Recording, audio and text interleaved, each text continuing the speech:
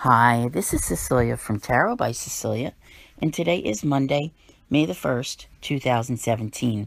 The tarot card for today is the Three of Swords, and this one is really some incredible artwork from artist Scott Holloway for 78 Tarot Astral, Tarot in Space. And there's only a couple days left on the Kickstarter for this. After that, when the deck is finally in print, the prices will be higher.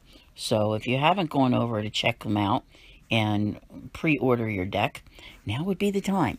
So anyway, Three of Swords. Everybody's going, yuck, ooh, oh my God. More than that, like more like a big ugh, right? But here we are.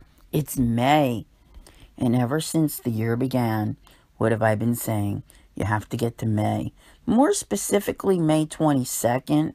But things are, they're getting ready to happen. This is a month of some major energy shifts, and in a good way, mind you.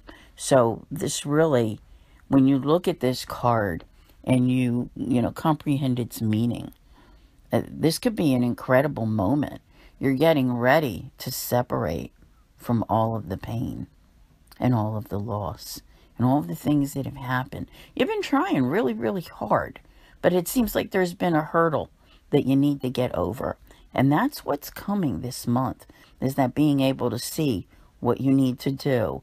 Not just to separate, because here you are now. It's May, you're done. Mercury is stationing, about to go direct on the 3rd. So in the coming days, things are going to start moving forward again. So this moment of the way I like to see this card, okay, you have to really stop and think about it. Think about the storminess of life and that cloud that hangs over your head and tugs at your heart. The days that you just feel bad, right? And think about that storm lifting and the wonderful feeling that comes once it's passed. That's really what this card is all about. You are in a month that's going to bring tremendous change. And by next month, you're really, really going to start feeling it. Like where things are moving. And you're like, okay, I can do this. I've got this. So I know we've talked about this so many times, about that letting things go and releasing them.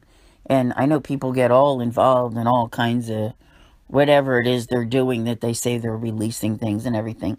But it is really just like, that's it. Just, I wouldn't focus so much on it. We're going to talk, I think, more this week about focus and how focus is shifting, okay? And this is a part of it. What should really be coming into your life. Not happiness. I want to say optimism. Things are starting to look up in May, where the beginning of the year, no matter how hard you tried to go forward, it was kind of like slow-mo. And it's going to remain slow-mo for a little while. It's in your best interest, actually.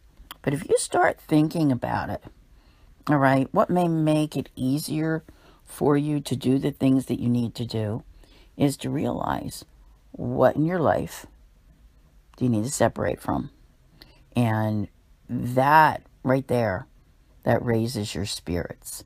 Because if things aren't working, if things are painful, if it brings you down, is it really worth being around? It's like bad relationships, okay? Why some people continue to beat their head against the wall trying to make them work. Good relationships aren't about expecting others to change. It's about being compatible in the first place. So, harboring heartbreak over something that was wrong from day one, it's not a good thing. This is a good moment right now. We're coming into a time when you really want to take your focus forward and leave behind all this nonsense, all right? It's in your best interest to do so. Whatever it is, a person, a place, a thing, a situation. Turn your focus toward where you want to go and what you need to do. And leave behind and separate from what has no place in your life anymore. So I want to thank you all very much for listening.